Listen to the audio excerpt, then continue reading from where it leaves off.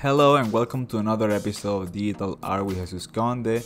Today we're going to be making a review of the pen tablet Artisul M0610 Pro. At first sight, the box has a good size for a medium tablet. Something I have to say is that there's a hashtag on the box, Art is Soul. It's true that it doesn't do anything for the quality of the product, but it gives you a good feeling of branding and identity. Like if you want to create something and put it just there to be part of that community. Let's see what's inside. First thing we found is a medium tablet that saves some space of the edges compared to the one I use daily. This one is about 5 to 10% smaller, which is good.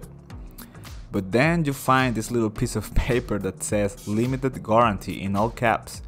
When you read it, you immediately find that it's not as bad as it sounds. It's actually pretty standard 12-month guarantee, and you get 2 more months if you register the product. But honestly, that title is a bit alarming to be the first thing you see. Maybe hide it out of the box at the bottom or something so it doesn't kill the joy. Then there's a little card with the webpage address where you can download the drivers, since nobody uses CDs anymore. The tablet has a very nice style with expected buttons and wheel. That's pretty standard, unless you want something without it, which also exists. Then I find something that really surprised me. A small pencil case. I really liked it, I really like that, I'm not gonna lie. It became more useful once I noticed that the nibs and nib remover come inside little plastic bags. Then the pen case is pretty convenient, so you can carry all the stuff inside, cables, pen, nibs, everything. We have the USB cable, then there's a couple of adapters to connect to the phone. This is not something that I'm really into doing, but I definitely have to explore it later. Painting on the phone? That sounds pretty interesting. The pencil is a little more thick than I thought it would be, but that's no problem, and the shape is very original, different from the other ones that I've used. You can recognize it at first sight, which is pretty convenient, and the weight is pretty similar to other ones that I've used before. Also, there's a small handkerchief to clean it, and a little glove so you don't sweat your tablet on summer or freeze your hand with the cold surface of tablet on winter. Finally, we have a tiny book with the starting guide in case you don't know how to plug it in or install it. Now let's give it a try. Visually, when you plug it in, you notice it had lights on the bottom that change color. That's very cool. Interesting for customization options. I'm not sure you can actually pick the color that you want for them, but that will be pretty cool as an added value later. The first feeling is that the surface sounds a lot when painting, like if there's a texture on it. A lot more than others that I've used. I don't know if this is a good thing or a bad thing, but I like the sound. It feels pretty nice, like if you're actually painting on something. The installation is very quick and easy. You just have to restart the computer and it works perfectly.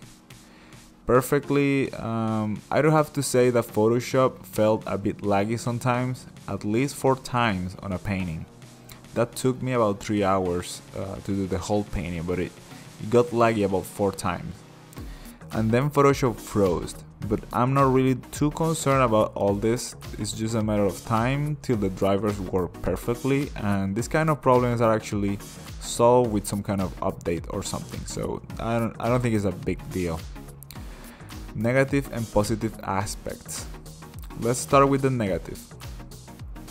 I think that the sound that makes the tablet when I paint, it means that there's some friction on it.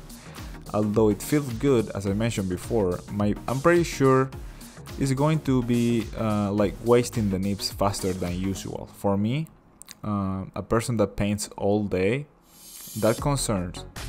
But I do have to say that it comes with a lot of nibs, so that's a good thing, I guess.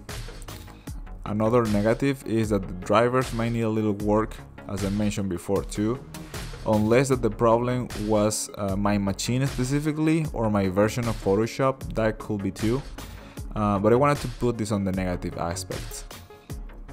As positive, visually looks pretty professional, elegant, a little more compact than the medium version of other brands.